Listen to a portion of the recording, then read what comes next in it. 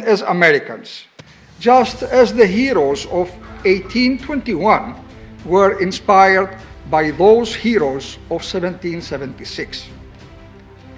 May God bless you, Mr. President, together with the First Lady, together with your family, and with our nation's armed forces. Bless you with health, long life, bless you with His grace and His strength. Long live America. Long live the Greek people.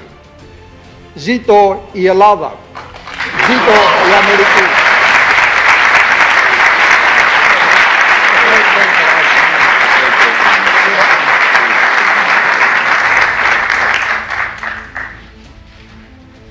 Archbishop, thank you very much for those kind words, and I should begin by explaining why this may be the first Greek-American event that my wife Jill's not been with me, but she is down in Tennessee with the families of those who were killed in that god-awful attack, and she apologized for not being able to be with you.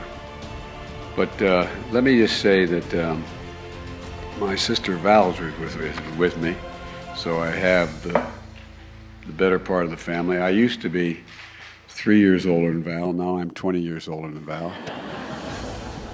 We went to the same university together. I graduated. She graduated with honors. That's not a joke.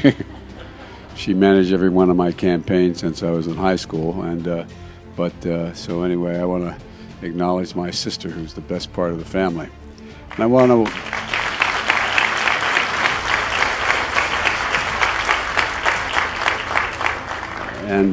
Archbishop, I want to say that I found that the two most Christ-like figures I've ever met were His All Holiness and the Pope. And they're friends. They've talked. The Pope has talked to me about the friendship. And the Pope is ill now, so say an extra prayer for him. But he still wonders why, as a Roman Catholic, I bless myself this way. And I've been hanging around. It's all your fault. Y'all think I'm kidding? Not really. It was. Where's John Sarbanes? Is he here? Oh, he went to vote. Well, John Sarbanes' dad, Paul, was, it's hard to believe, but junior to me in seniority, but my educator. Paul was a brilliant guy, and I owe Paul all that I know about Greece and the deep involvement for so many years. And but I wanted to say hello to John. Look, it's wonderful to welcome all of you to the White House to celebrate 202 years of Greek independence and all the great contributions Greek and Greek Americans have made to our country.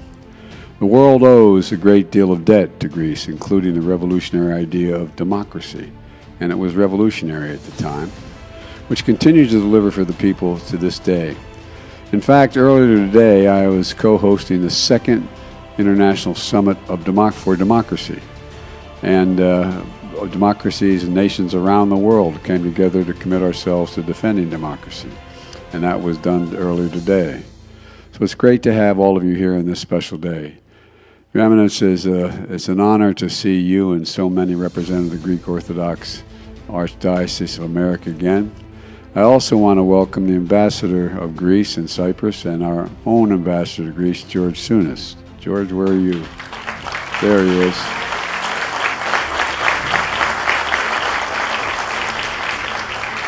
And by the way, there was a very important Republican in former administrations in the days when we used to really like each other. I still do. How you doing, buddy? Good to see you, Tom. Tom Karologis. Tom and I spent a whole heck of a lot of hours arguing and then shaking hands, right, Tom? Good to see you, pal. It's great to see you. And if you'll excuse a point of personal privilege, as we used to say in the Senate, it's great to be here with friends like Father Alex. Father, I'm going to ruin your reputation by talking. And the only reason I ran for president and got elected was so I could award him the Presidential Medal of Freedom last year. Thank you, Father. As a matter of fact, Father, I still haven't figured out, are you the reason I've been made an Archon? Is that what happened? I don't know, but you've been a great friend for a long time, and your family as well has been great friends of ours. And I'm here with my president of the Biden Institute, a guy named Dennis Osanis, who was the president of the University of Delaware, but the real power is his wife. And both of you stand up. I want everybody to see you guys. These are from Delaware.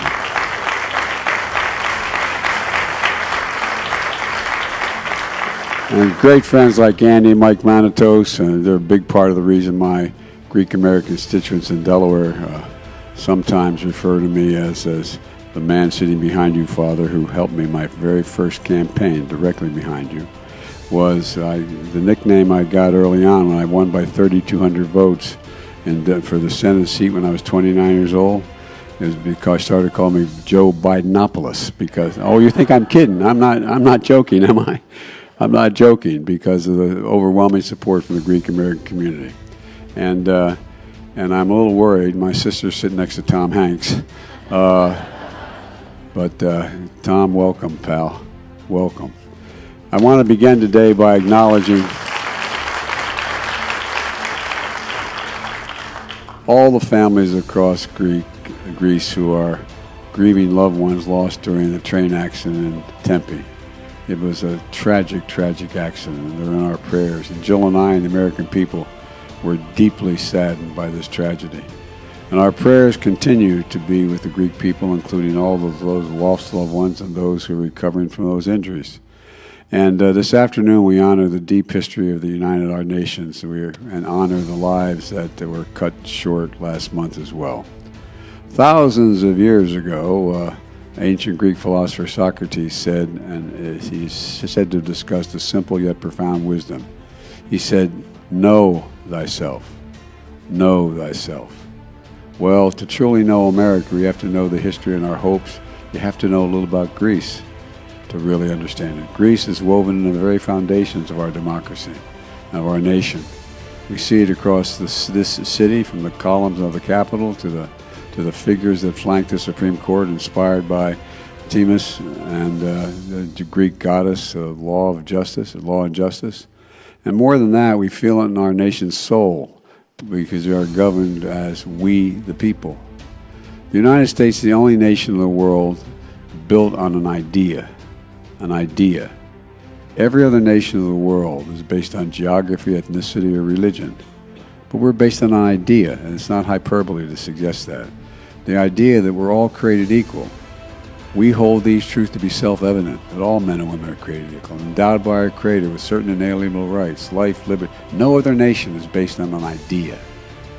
And it was essentially a Greek idea early on. I really mean it. It was Greek, and all those years ago that inspired the framers to believe in this radical idea and to build a nation around it. Years after American independence, this is the same idea, the brave Greek patriots to fight their own freedom, for their own freedom as well, laying the groundwork for a future that would make both our nations proud.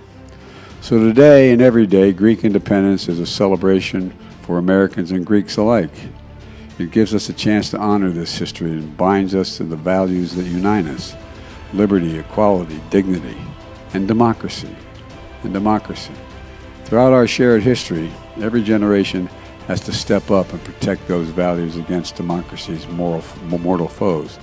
You know, I learned in graduate school and undergraduate school when I was a political science and history major, that democracy had to be protected by every generation. And I used to think it was more hyperbole than anything else. But it need be, every generation. There's nothing automatic about democracy. Nothing automatic about it. And we saw this during World War II when Greece and the United States both fought the forces of fascism.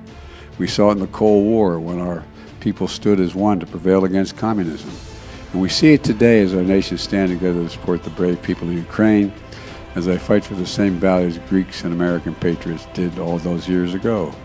Liberty, dignity, dignity, dignity. Not just liberty, dignity, and democracy. Simply put, as allies and partners and friends, we've proven time and again that we aren't just inheritors of democracy, we're its champions. We're its champions. And that's thanks to the large part to the courage and character of the Greek American community. You know, throughout my career, I've been lucky to see this courage and character up close. I see it in the Greek Orthodox Archdiocese of America, which has always stood up for social justice and civil rights. I've seen in the leaders across the Greek American community have always led with heart and with hope. None more consequential, in my view, none more consequential than Paul Sarbanes. As I said earlier, he was a guy who educated me. Most of all, I've seen in the character and courage of millions of Greek immigrants who've always enriched what it means to be American. As I said earlier, our country owes debt to the founders of the Greek democracy, and the first who taught us, we the people, to hold power, to shape our destiny. But you know, we all owe a great deal to Greek families like so many of yours, who left everything behind to push that destiny ever forward, who generation after generation have strived to make our nation more free and more fair, and across our country have framed the flame of liberty and fanned it and started to flicker in Athens 1,000 years ago, and now it burns brightly here. Today, let's recommit to our work. And by the way, we have the head of a committee I once chaired, the Foreign Relations Committee. We got a guy sitting over there, I think is Greek, who is mildly, stand up.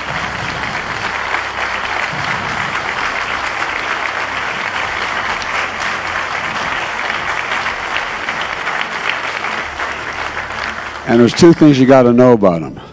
One, he's smarter than you, and two, he's tough. Good to see you, man. Thanks for being here. And folks, look, at this moment where our world is, many of you heard me say this before, Madam Ambassador, but the world's at an inflection point. You're going to see things that are going to, the next 3 to 5 years, and the last 3 or 4 or 5 years, is going to determine what the next 4 or 5 decades are going to look like. We go through this period every 5 or 6 generations, and we're at that point now. The world is changing. It's changing significantly. We have an opportunity. We have an opportunity to continue to be the keepers of the flame if we do it well. So let's work together to show that knowing America, knowing ourselves, means working for the future with greater hope, equality, and a possibility for people around the world. I absolutely know we can do it, and the chairman's heard me say this many times. I've never been more optimistic about our future than I am today. I really mean it. We have such an enormous opportunity, not just for the United States, but to change the nature of how we deal in this hemisphere and around the world. Because we're the United States of America. We got to remember that. We're the United States of America. There is nothing beyond our capacity, nothing, if we set our mind to it. I really mean it. Not a single thing. As long as we do it together. And I can think of no greater group of people to do it with than the Greek American community. So happy Independence Day to you and your friends. God bless you all. And before the reception begins, we have a performance for you. And I'm not even going to tell you who it is. I'm going to say, but thank you all. Let's bring out somebody who Tom knows well. Thank you. Distinguished guests,